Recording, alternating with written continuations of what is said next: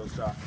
We are now receiving our urea for the planting season. We really want to appreciate the team of World Bank, OG Step, the Ogun State government, and Jimmy Shifao for their support in the input. After we made payment for our counterpart funding, they support us, and they've also, at this point, you can see that we are at our store now delivering the urea for us. So we really want to appreciate them. The Jimmy Shifao team wants to appreciate them also. We really want to thank them. The entire Albarka Farmer Cluster appreciate all their support for us. We want to thank them so much. Thank you. Like Albarka rice farmer.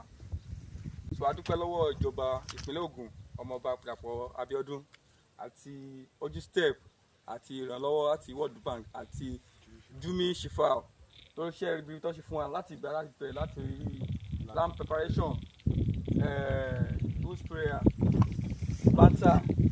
So nísìnyí everybody nísìnyí láti lọ láti ṣe àmàbẹ̀rẹ̀ sí lo fertilizer náà fún wa.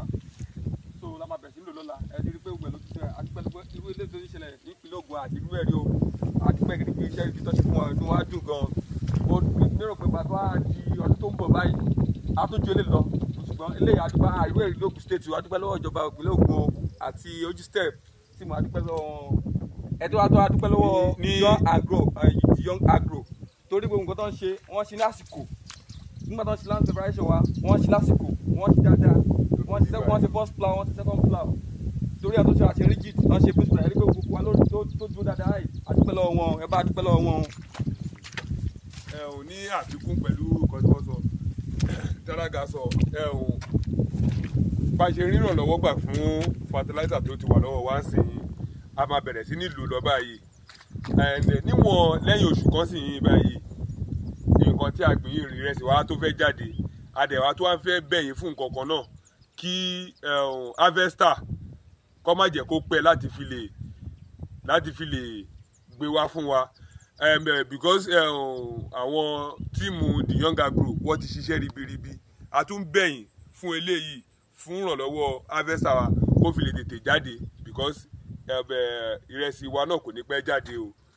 I really appreciate you ẹ ṣé o àyìnsìn harvester wa ẹ rí pé oko ńlá ni a lè fọwọ́ ja tá a bá ní pé ká máa fọwọ́ ja kò lè ṣeé ṣe ẹ̀yà fẹ́ jẹ́ àti pé oògùn tí a fi ń lé ẹyẹ yẹn a tún máa nídìí ẹ̀ because owó tí counterpart funding wa ó ti wà ńlẹ̀ láti fi lè sanwó abẹ́yẹ kí wọ́n bá a dìde kí wọ́n bá a jẹ́ kó yá. Lódì kejì náà wà níbí. Oko rẹ̀ sì ló lọ yìí o ebi ò ní pa wá o àgbẹ̀ ní wá o ẹ jọ̀ọ́ o ẹ ṣé o pẹ́ o adúpẹ́ o. Àmọ̀lórí o Ogun State adúpẹ́ o. Ògùn ẹyẹ tí a nídìí báyìí abẹ́kọ́ èdè bá wa gbé wá o àti harvester náà kí wọ́n jọ kí wọ́n ràn wá lọ́wọ́ lórí ẹ̀ o counterpart fund wa àti make available.